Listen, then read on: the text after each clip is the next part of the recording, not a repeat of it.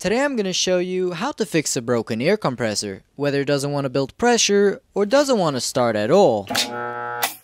And stick around to the end if you want to see some cool add-ons that will make your compressor last longer and easier to operate. If you're new to the channel, then make sure to hit that subscribe button. I will leave a link for all the parts in the description, and let's get started. This is an air compressor which I got from a friend of mine. Now the problem with this compressor is that when you try to start it up, it will sometimes hesitate, causing the circuit breaker to pop. Now if we have a closer look by removing the plastic, which can only be done through unbolting the compressor, we can see how there is no apparent damage to neither the actual compressor nor the AC motor. Now the most likely reason for AC motors not spinning is usually the capacitor. Over time, capacitors lose their capacitance, which eventually prevents them from doing their job.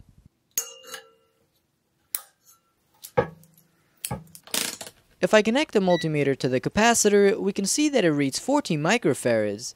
And when reading its label, we can clearly see that it's supposed to be between 53 and 64 microfarads.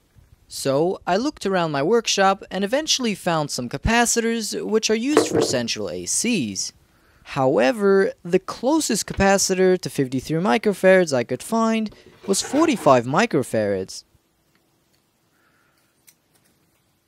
Now before testing to see if it works, I do have to mention that you do have to spin it manually to make sure that it pumps air. In this case it does.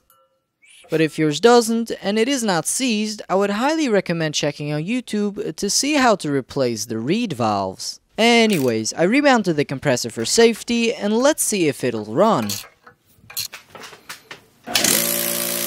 Nice.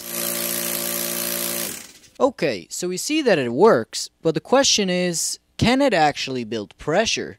To find that out, I'll reconnect the copper pipe so the air should be pushed into the tank. And now we can switch it on once again. I don't recommend letting air compressors run without its fan shroud, which is the part that directs the fan air to cool down the compressor. But for this demonstration, I won't let it run for too long to make sure that it doesn't overheat. If we look at the gauges, we can witness the pressure slowly rising. It is also way quieter than before since the air isn't leaking anymore.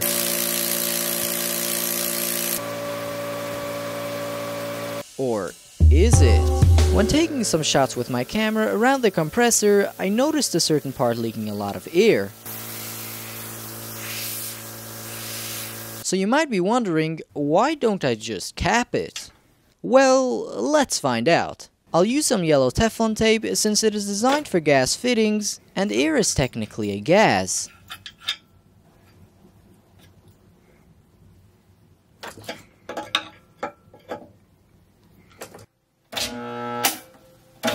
As you can see, the compressor is struggling to start up, not again.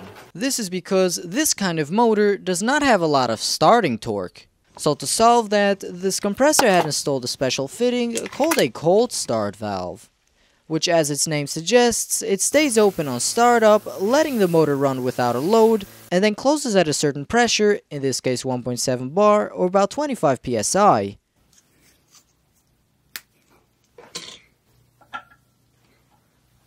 After about a second, the compressor already reached a sustainable RPM and seals itself shut, allowing the compressor to efficiently fill itself up without any leaks.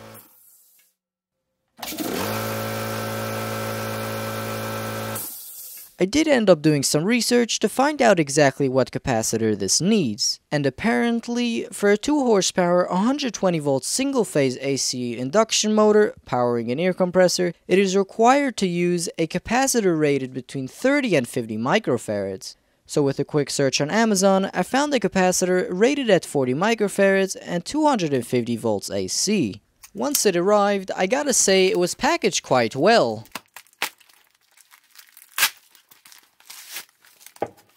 But most importantly, when measuring its capacitance, I'm getting exactly 40 microfarads. Nice. I made sure that it comes with a built-in mounting bolt, so it doesn't just rattle around.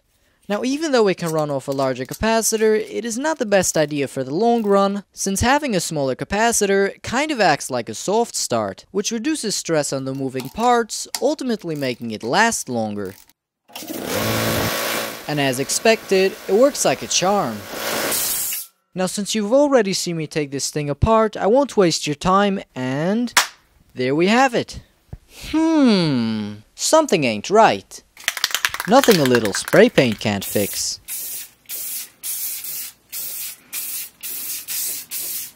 I'm not an expert, but I think it looks much better. Now on to the first upgrade. These pressure gauges are quite old, therefore are not that accurate anymore. This gauge is showing 20 psi, while the compressor is at 0 psi. Most compressors come with regular dry pressure gauges, but I went ahead and spent the extra $2 to get the liquid-filled ones. These gauges don't only last longer and keep the needle steady while the compressor is running, but they also never fog up from condensation since there is virtually no air behind the glass. 4 wraps should be just enough for yellow Teflon tape.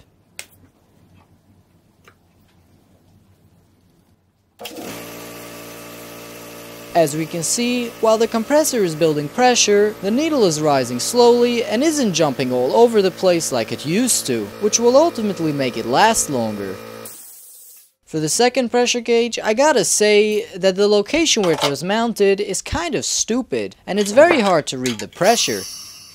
So the solution is to install a 45-degree adapter, which will allow me to view the pressure more easily. And as we can see, I can now read the pressure without uncomfortably bending over.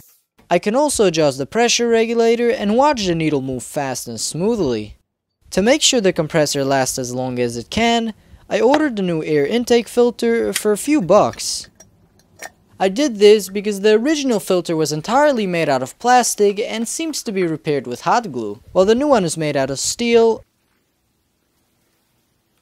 comes with another filter housing and 2 extra replacement media. All this will allow me to forget about buying new media for the next few years, since these filters only have to be replaced once a year. I ended up having to put together some plumbing for this because the filter does not fit. And just like that, the filter can easily be threaded in place. And you know what? I think it's actually now easier to access, which will give me a bigger chance of replacing it on time. If you've watched my previous video, then you might have noticed that I already own an air compressor. So why do I need this one, you might ask? Well, if you're familiar with these oil-free pancake compressors, you might have noticed that they are noticeably louder than these oiled compressors. Here is a comparison. Oil-free compressor versus oiled compressor. As you can clearly hear, there is definitely a difference. So I can now place it where the old compressor used to be. Now I don't know about you, but sometimes when attempting to hook up the compressor, the quick connect fights back since it is always pressurized with air. So the solution is to install one of these 1/4-inch valves, which should solve the problem. Whoops, forgot to close the pressure regulator. Now we can thread back in the quick connect, turn back on the regulator, and then reinstall the quick connect and splitter. Now when I try to plug in a hose, it doesn't fight back. And we can, without interruptions, use whatever tool we want. If you like this video, then make sure to hit that subscribe button, and consider supporting me through Patreon, where you can have early access to my new videos. And I will see you guys in the next video.